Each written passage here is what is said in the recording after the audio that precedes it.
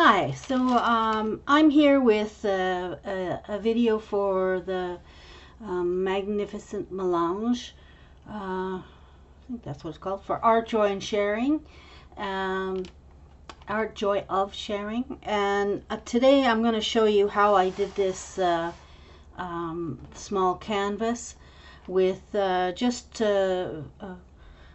some mono prints that I had taken from this glass surface of my desk. As you can, I don't know how well you can see this, but I actually work on a glass desk, and often when I'm mopping up paint, I put down so that you guys could see the colors. But normally I just put it down on the glass, and when I just press the deli paper into the glass and see when I'm finished with it, what comes up. So I have some nice pieces that I think will make interesting flowers, and I have some stuff that should be good for leaves. Here's some leaf stuff. I have also some this is baby wipes, only those flushable wipes that you use in the bathroom. I really like them because they're sturdier than the baby wipe, and and you can let them dry, and then look at that, you can actually see leaf shapes in there. At least I can.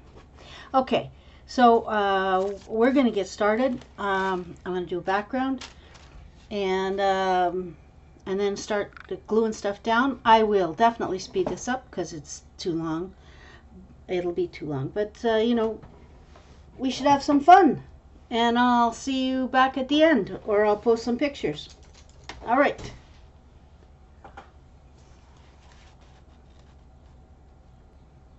Okay, should I tell you that I'm working in a mixed media paper journal.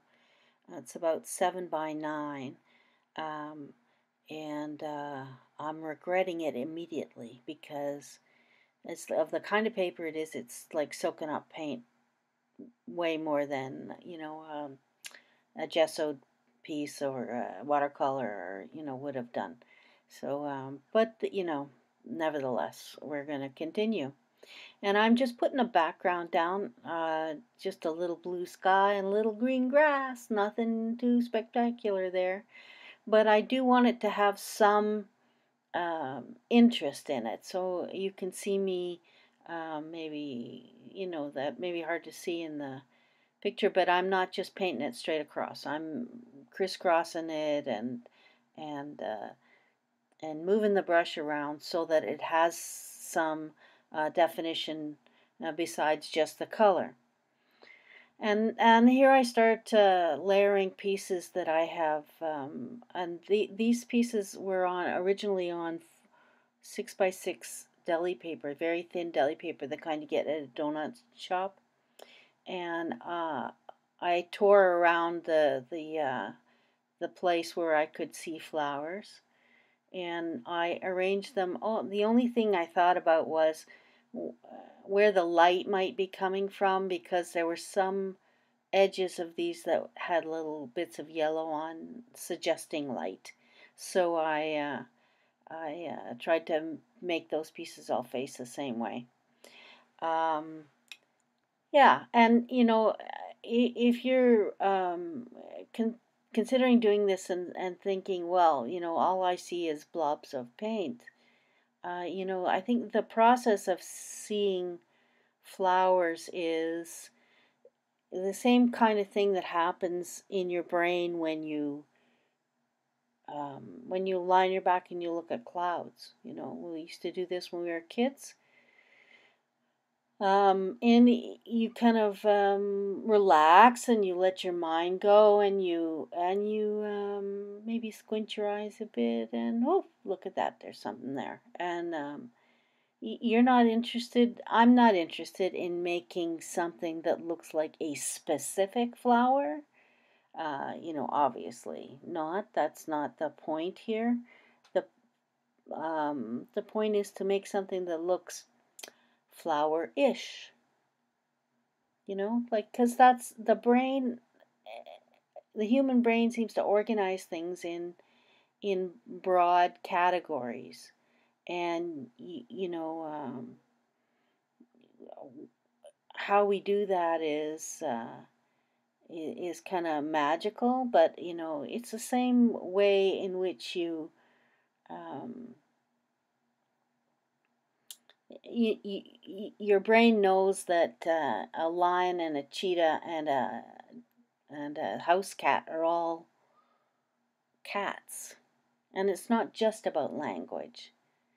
It's like we see there is a similarity there, and that's what we're after when we do these kind of abstracted things.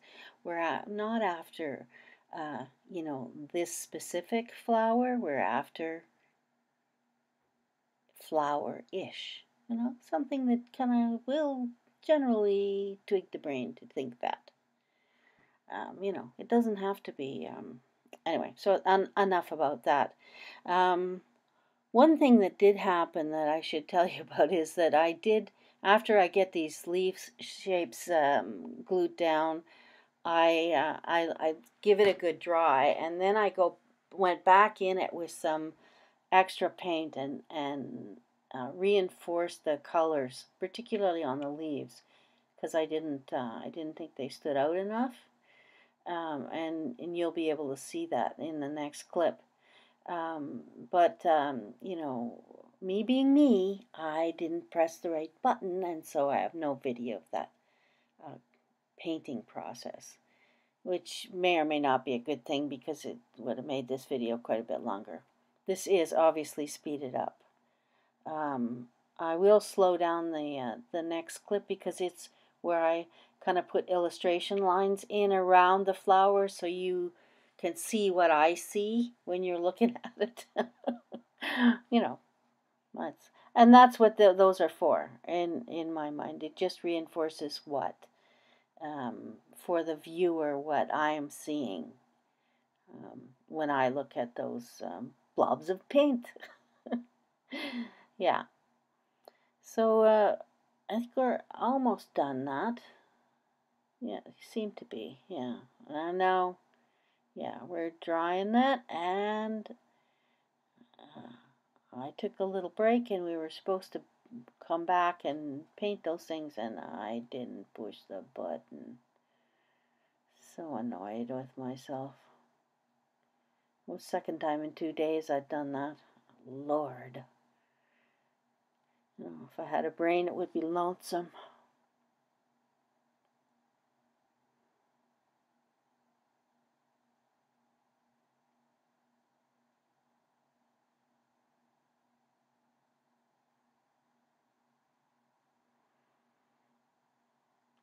Okay, so here I am trying to figure out which pen I want to use. I'm going to outline I'm showing you where I had increased the color definition on a few places in the picture, and then I'm looking for the right pen. I actually took a slightly thicker one because I thought it might be easier for you to see.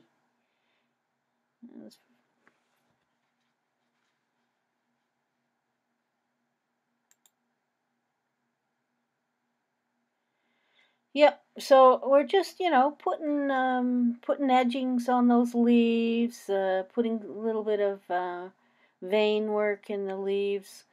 All these little things kind of increase the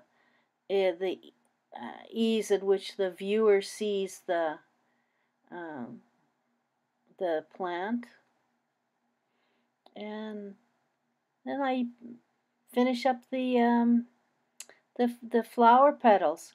And I had a great time. I think it came out really well. I like both of these, and if you want to see me do some more of this stuff, I'm gonna have a video out with the hop that's coming out at the end of the month, and I'll when I get that video organized, I'll put a link in the description box below. Yeah, and there are some photographs, some close-up photographs for you to look at the end of the video. So please stay tuned. So if you enjoyed this, please give me a thumbs up and leave me a comment. That would be lovely. I'd love to hear from you. Questions, anything I can help with. And if you haven't subscribed, please subscribe. I'm a tiny wee channel and I could use a few more people. That would be great. Okay, I hope you have a good day. Bye.